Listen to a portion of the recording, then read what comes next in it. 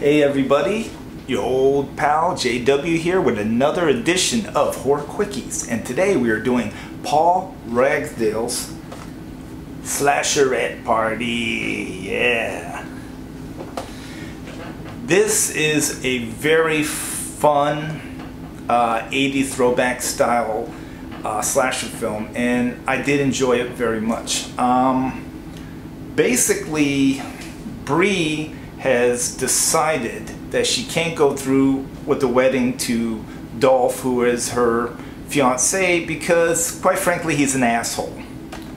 Now, before she can break up with him, her girlfriends show up, her bridesmaids and her maid of honor, and they kind of kidnap her into a getaway in the woods, in the big house in the woods, big cabin.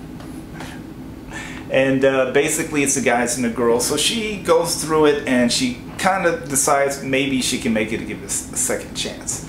But being this is a horror film, one by one people start getting cacked off.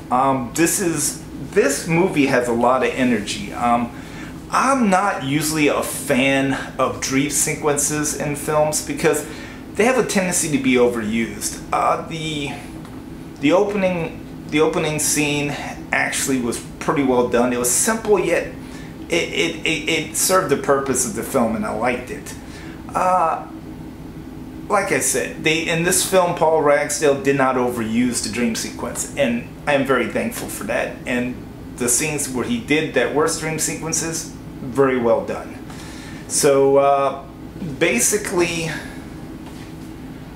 this movie, pretty much, I like a lot of the things they did in this film. There may have been one or two minor things that I felt like certain scenes that couldn't go smoother, but they're just too minor for me even to mention, so let's just forget about it.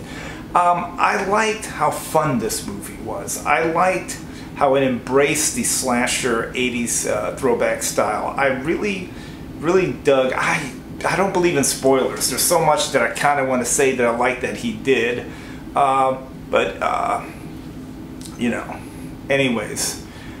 This movie does a pretty good job.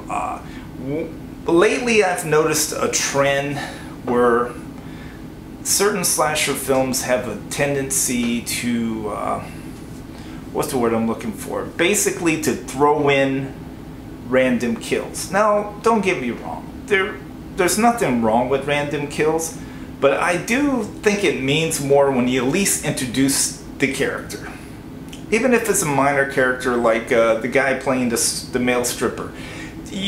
Paul Ragsdale did a good job of at least giving you a description of most of the characters. And the ones that you didn't get to know well, he had a way of you knew who they were when they were dying. You know, you'd have to see the film to see what I'm talking about. But there was another film I was watching where I didn't even remember the names of anybody that was killed. In this movie, I pretty much did. I mean, you know, even if I just refer to them as the stripper guy. But like I said, kudos for Paul for doing that, for making even some of the minor kills. You pretty much have a general idea of who they are. They don't just show up and say, hey, and they, you know, so good for you, man. Anyways, I'm really bad at remembering how much I paid for some of these films, but this was worth my money, and I highly recommend it. If you like 80s style throwback slasher films, if you just generally like movies that embrace the fun and bloodshed, there is bloodshed, I highly recommend Slashorette Party. Now, this version here has the play movie, but you also have bloopers and outtakes.